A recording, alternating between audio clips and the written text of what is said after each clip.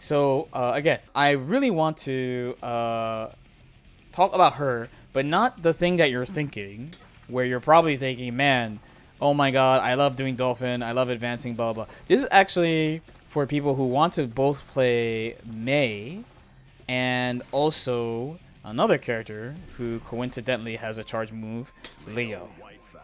I have some advice for people who want to play characters with charges. I hear too much that people are scared to play charge characters because they think they're hard. And what's funny is that y'all meme Mei for being scrubby and Leo for being a gorilla, and then we'll turn around and be like, but I can't play them because charges are too hard. I'm gonna help you out here. I'm gonna give you some advice on how to play charge characters. So first, the mentality, right? And I'm not talking about like the meme mentality of fucking like, oh my god, she has Dolphin, let's do it all day. You need to not be afraid of the charge. Think about it for a sec, right? Leo has this move.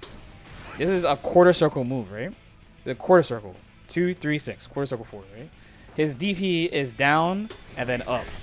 So the charge move, just change your mentality. You're not charging. The input is just 2 directions and then a button. And then you don't even have to like do like a quarter circle where you have to like do the motion. You're already doing the one motion already. You literally, a charge move is literally 1 direction plus a button. Change your mentality and you'll be able to do it. That's step number 1. Step number 2, I'm going to tell you also some ways that you can charge fast, because in Arx's games, the charge, I guess it's Street Fighter 5 Guile charge is pretty fast. The charge time is another thing. I see a lot of things in like YouTube comments where people are like, there, like how do people do that? So there is actually some charge techniques that you could use in this game. This is mostly for new, just straight up new players, but there's one that if you play fighting games but haven't played Strive, you don't know. So one is when you're blocking, you're automatically charging. That's actually step number 1, like I said. So when you're holding down back, you have access to your up and your forward at the same time. So that is actually trick number 1, that you're actually charging way more than you think. Thing number 2 is you can buffer charges into movement. So we'll go from easy to more difficult, right?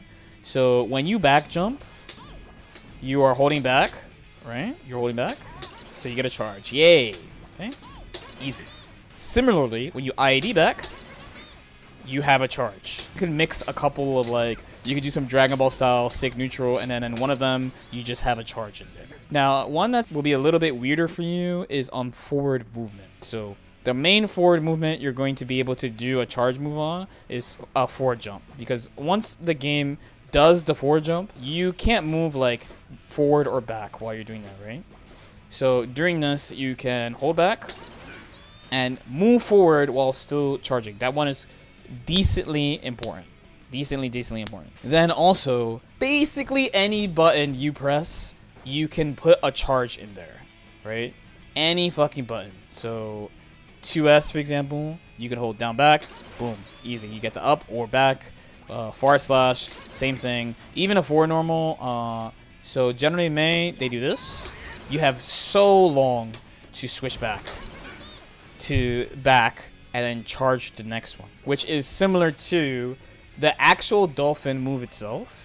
Especially like the H Dolphin's pretty slow and goes pretty far, so that's a good way to start practicing it, right?